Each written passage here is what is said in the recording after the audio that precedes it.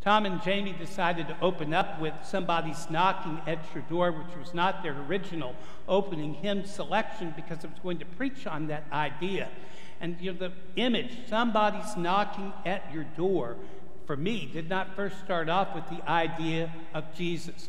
Kind of searched my mind for ways that I think about this idea of how someone outside the house is trying to get our attention inside the house. And the first thing I thought of was my mother sold Avon when we were little, which meant all the kids had to go distribute those brochures on people's porches.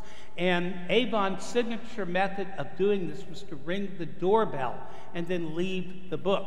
Of course, here were kids just hating to do anything like this with adults that we do not know, and somebody hear the ding-dong, you know that Avon lady was calling. The idea that it's some salesman or somebody's going to be knocking at the door. Then I thought of a more humorous version of it that became prominent in the late 1970s. After the movie Jaws had been a sensation all the way around the world, Saturday Night Live was in its infancy as a comedy program. It's now been around for forever. But one of the most memorable series of skits that they did during those Jaws years was Somebody's Knocking at Your Door, but in a different way. The creature knocking at the door was called the land shark. All you saw was the snout and the teeth of it.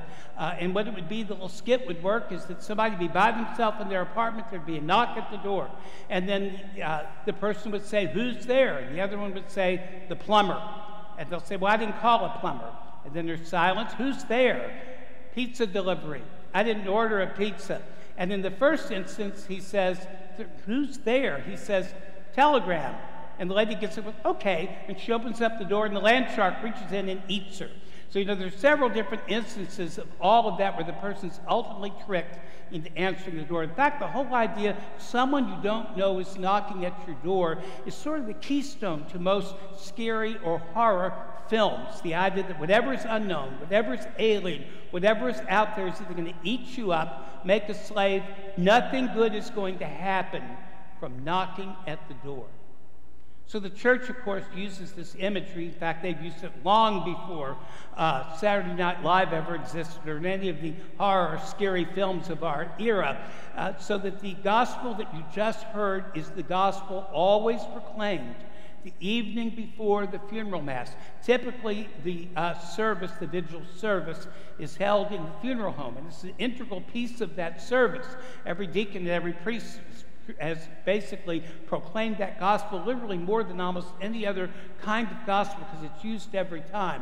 And once again, that image of door knocking is right there. The idea is that we're supposed to be vigilant, waiting on the master's arrival. You can almost miss what's really being said, that God comes, Jesus comes, if you want to say it that way. God comes and knocks on the door, waiting for our answer.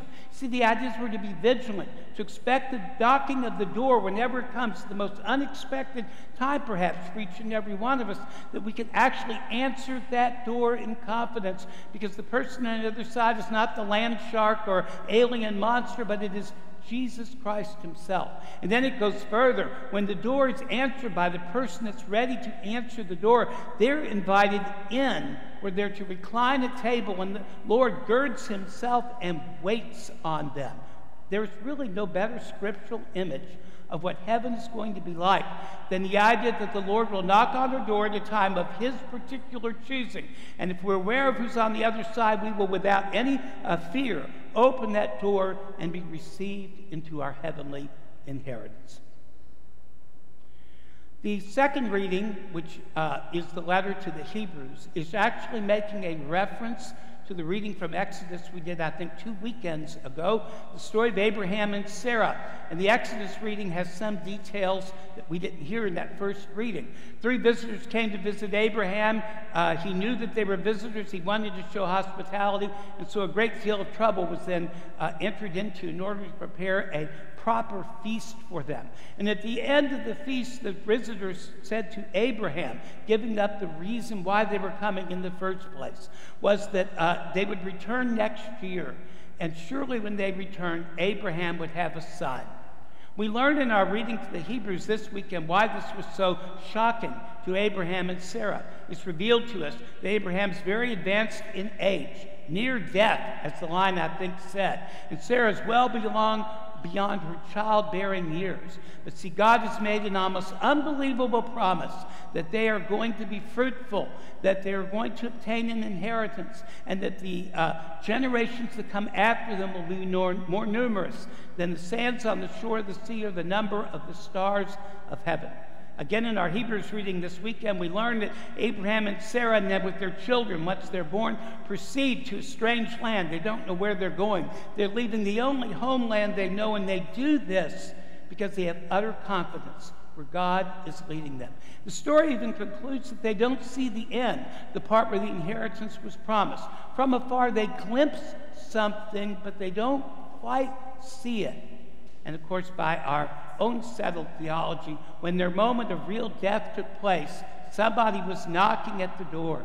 The same visitors, we think the Trinity, that came and visited them before, Jesus Christ himself, not yet revealed, opening the door to their heavenly inheritance, which is why that reading opens up that faith is evidence of what is not seen.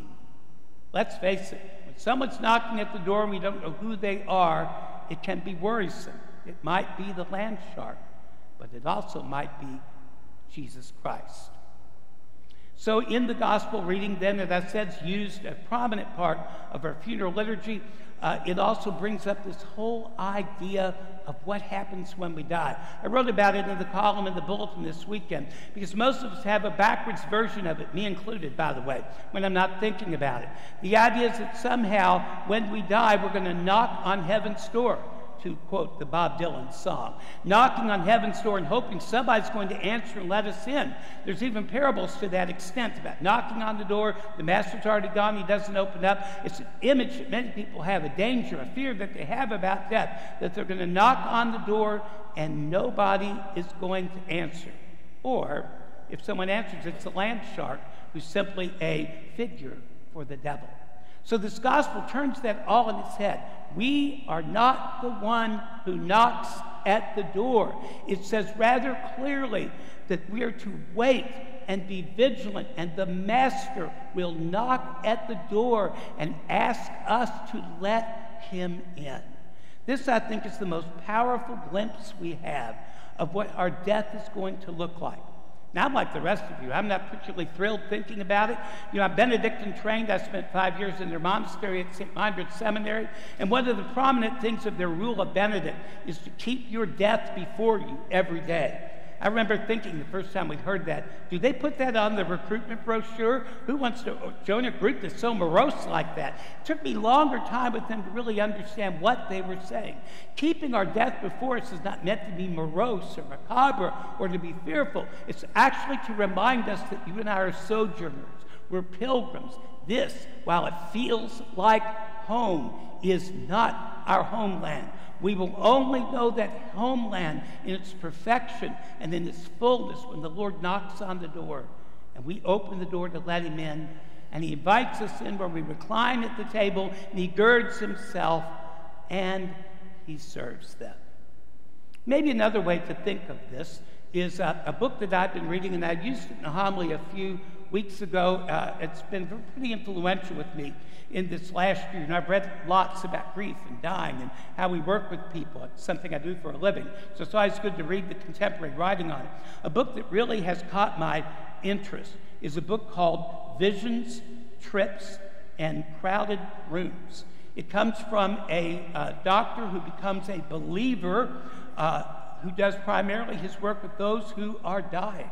And when you're around the dying, as I've told you before, often enough, you begin to see certain patterns that don't make sense. Frequently, dying people mention that they're seeing people who've been dead for a very long time. And we're standing in the room on firm ground knowing that they're having a hallucination or something. It just doesn't seem real.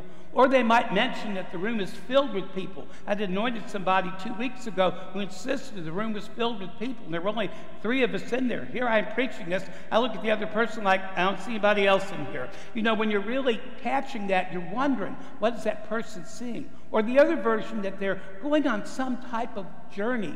When you know they're in that hospital bed, they can't even go to the bathroom. They have to have assistance. They're not going anywhere. And even when they do die, someone else is going to take them to the funeral home. Someone else is going to celebrate the funeral mass, and someone else is going to bury them in the sacred ground of a cemetery, not this notion that they themselves are going on a trip worth savoring.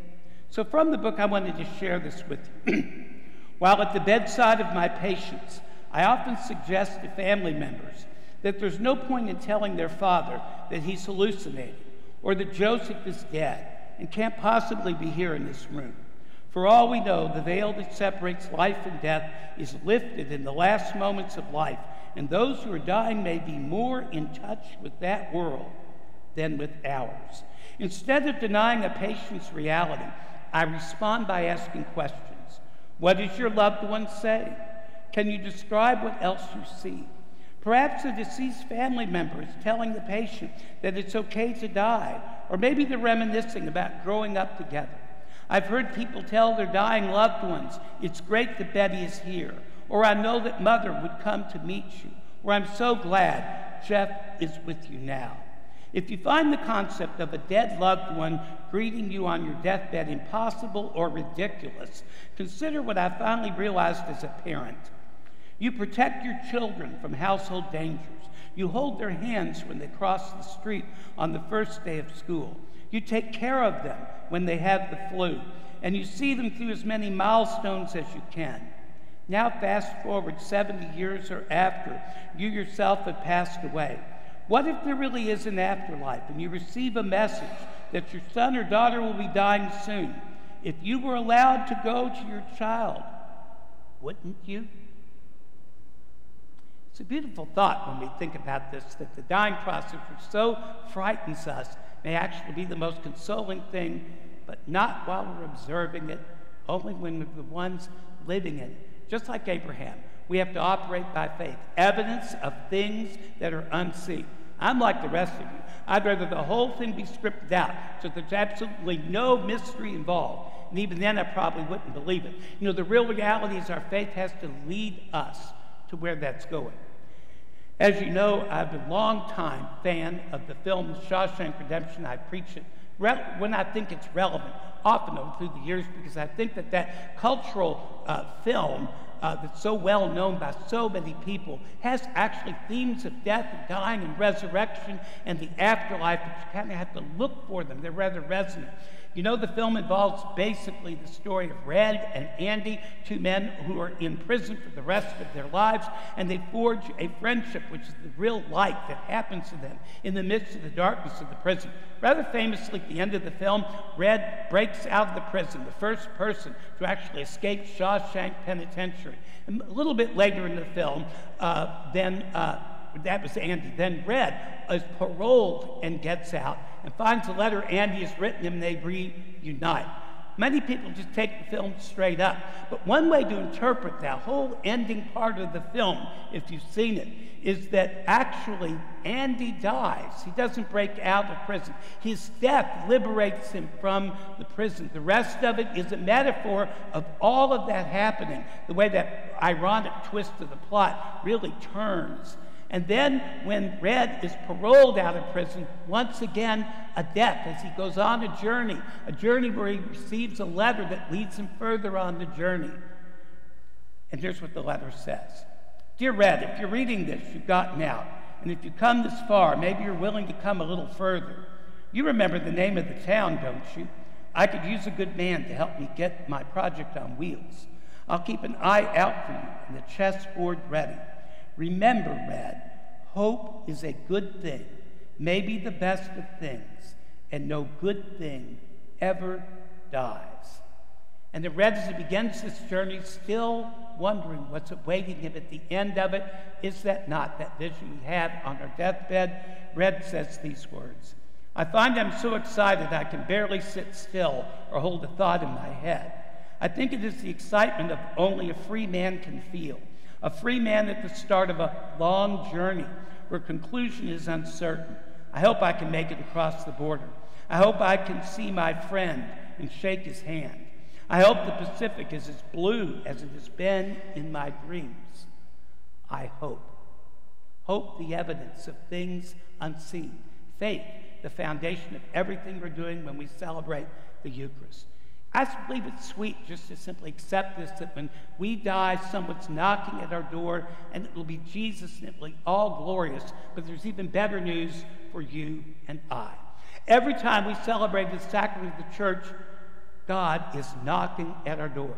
When we're conceived in our mother's womb, a moment none of us can even remember or have any real biological sense of, God was knocking at the door. The moment that we're baptized into the death and then the resurrection of Jesus Christ, it happens because God is the one knocking on the door. The parents who present their children for baptism, or an adult who presents him or herself for baptism, is actually hearing the door knock from God and entering into the waters of baptism.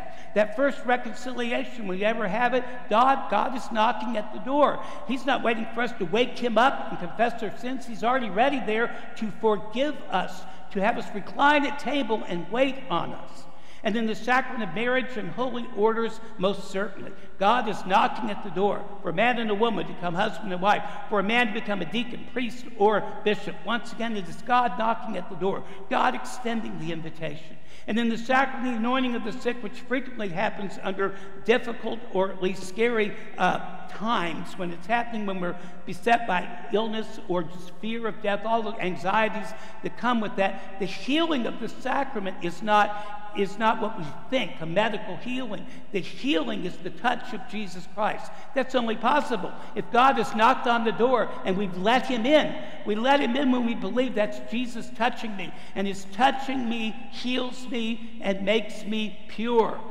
And I saved the best for last. When you and I receive Holy Communion, it's the one repeatable thing we can do over and over again and again, as we're doing this morning. Somebody's knocking at the door. The minister says the body of Christ.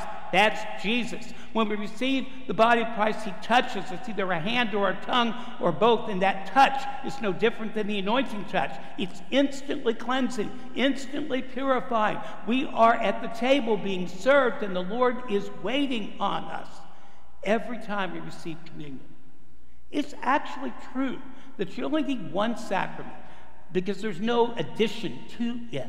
Why do we repeat the sacraments? Because you and I live in a crazy mixed-up world that has the secularization and all the different things that happen. We're caught up in the existentialism of the era just like everyone else is, and we need signs that feed our faith, signs that remind us our life is not going to end in darkness or in purposelessness or in endless suffering, that our life and the lives of our loved one end in a knock at the door. And the person knocking at the door is Jesus, inviting us to now receive the inheritance he's prepared for us. So as we continue with our lives and continue with our faith, what a gift it is if we can actually recognize that even under the most ordinary circumstances, when we celebrate liturgy, we're in the presence of something so extraordinary, so beyond our perception, literally beyond our understanding. We are seeing what Abraham believed, that something better was waiting. We're journeying as Abraham and our loved ones have journeyed, not where we don't know where we're going, but the certitude that when someone knocks at the door, it will be Jesus. All we have to remember is we face difficulties, and I promise you will continue to face them. Me too. Remind yourself as often as possible, somebody's knocking at your door, and that person is Jesus Christ.